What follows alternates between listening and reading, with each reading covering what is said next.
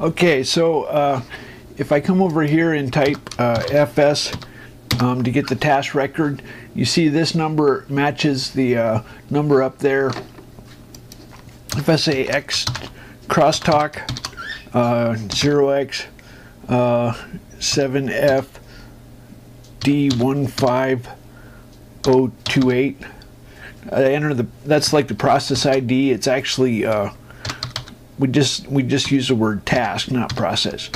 Anyway, if I do directory carriage return, then it sent that to this guy's input buffer.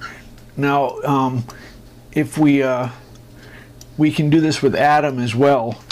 Atom sits in a server loop. We don't need a carriage return with Atom. Anyway, so he sits waiting. Atom is like Atom's heap is like kernel memory. It never gets freed. So if you want something never to get freed, or you want code that's never going to get freed, then Atom include, and he'll include a file. So we go to demo graphics and fish, and we Atom include. Okay, so the wallpaper is Atom included. Now if we say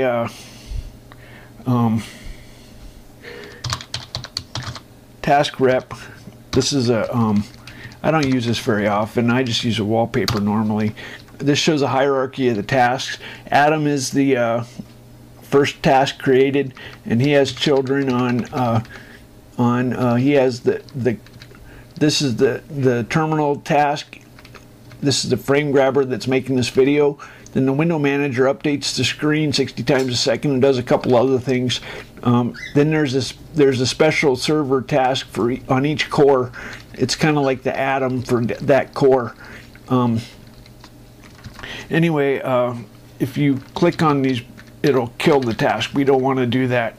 Atom never dies. His memory never gets freed. Anyway, so the window manager calls this routine 60 times a second to update the screen. It has a cache. Well, okay, first it has an array for the text. It writes the background, then it does the foreground. The foreground can be shifted according to superscript and subscript and marquee. You see up there's a marquee. That's done with shifting it off the axis, or off the grid. It calls that update window we talked about earlier. So the buffer is 8-bit together, but when it does the mouse cursor, and then it converts it to 4-bit. And it only does what's changed. It only writes what's changed to the VGA memory.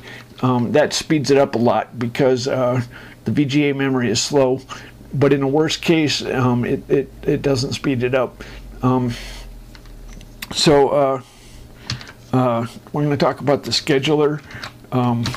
If we go to OS main, the scheduler goes in a loop. Round robin, and it doesn't save segments, it just saves registers and breakpoints. Breakpoints get removed when breakpoints are associated with the task. I almost never use breakpoints. They're with the window manager doing callbacks, the breakpoints are all screwed up. Anyway, so I do printf debugging.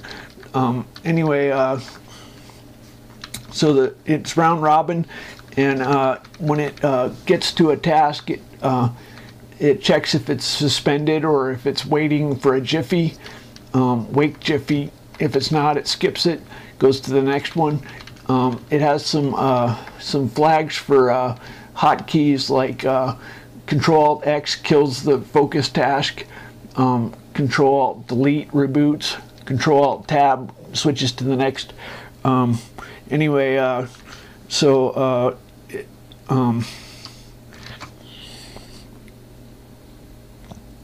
Now the multi-core task stays in a loop,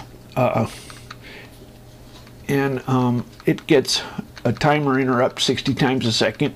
It stays halted. You can wake it with a there's a software interrupt that'll wake up a core, non-maskable. Anyway, you either do a job or you do a spawn. A job is a one-time thing. A spawn is a task. So so the Seth task either does the job that you tell it, or it spawns a task and then it continues. Multi-core is done explicitly. You tell what core you want doing a job. Anyway, the timer interrupt lets it figure out how much idle time it has. That's why it gets a timer interrupt.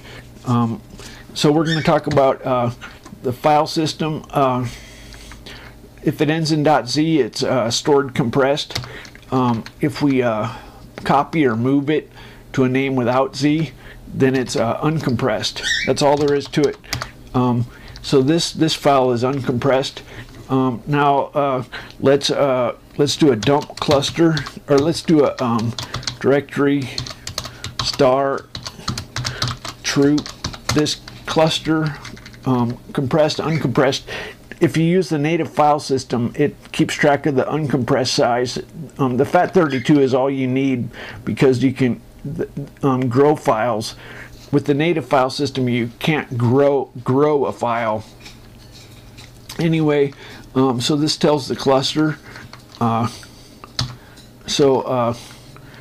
It's dump cluster. You give the cluster and then a bool for if you want to write. So 0x, and then there's the cluster, and we do want to write. So here's the cluster. So in the file, we're going to change this text D, let's say FFFF, and it told us to press escape, so we press escape. Now we do a directory, and now this file starts with DFFFF. So we wrote to the cluster directly. Anyway, there's checksums when you use the native file system, and it's 64-bit, but it won't let you grow files. That's because there was a patent on the FAT. Now we're going to go look at, remember I talked about making a named name frame pointer. Basically, this is the entry in the symbol table, the task symbol table, that has a value. When we want to make a noise like an explosion or something, we make a record that has the high frequency, the start frequency, or the min frequency, max frequency, duration, and then we spawn a task that's in charge of that, and we have to pass it that record, and it sticks it in its symbol table, and then when this task dies, it knows that it can free that. Anyway, so that keeps it from leaking memory. Anyway, so the compiler has a opcode table. Now, the opcodes are, there's no push AD. You can't push all registers. That only works in 32-bit mode. All stack operations are 64-bit in 64-bit mode. That means if you push a 32-bit register, it pushes all 64 bits. It doesn't clear them. Now, XOR clears the upper 32, or move clears the upper 32. Now push. My assembler doesn't recognize end of line, So you it tells by context when the instruction starts and stops. Sometimes you need a semicolon, like define byte or define U8. Anyway, you need a semicolon at the end of that. Anyway,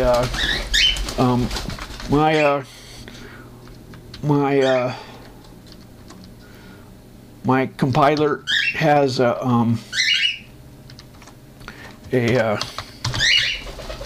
has an interrupt keyword.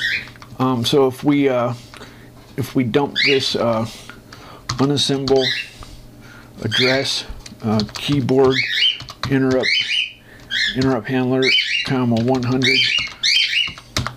Okay, so because we had an interrupt handler, because we had an interrupt keyword, it uses a IRET when it exits instead of a normal return. I think it pushes the registers it doesn't normally push, because interrupts, you want to save the registers. Anyway, so my compiler has an interrupt keyword that's like the old TempleOS had that. Anyway, so if you go to the lectures, PCI interrupt, these give some interrupt routines, and end of interrupt tells how to do that. There's a PCI Rep tells the looks up the PCI devices. I only do HD audio, but that doesn't that support almost never works. So this tells the bus device and function. You might want to know about that. This is a nightmare. Anyway, another report is memory report. Mem Rep tells the status of the heaps and stuff.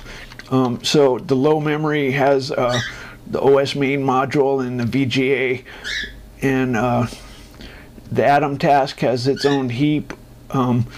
There's a this tells just some. It's not 100% accounted for, but this tells the window manager has the buffers for the graphics and the device context and stuff. Anyway, and then the other tasks, there's an uncached heap. This is for if you need to make like for the audio buffers, you want the audio buffers allocated off of uncached for DMA. Anyway, so when you do malloc, you pass a heap control by default. It's either a task or a heap control. It tells by the signature. Anyway, there's now there's something called the BIOS 32. Remember we did that PCI Rep?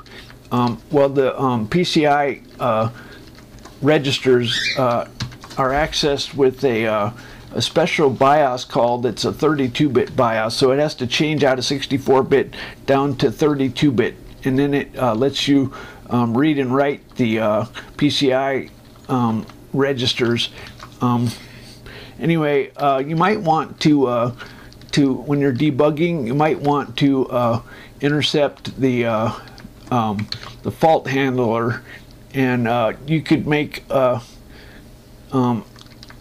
you recompile the kernel after you put some debug code in here.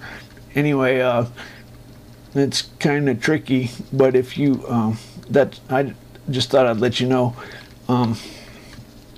Anyway, so now there's map files. The way it knows symbols is when it boots, it loads map files, and map files are for the main OS main and for the compiler.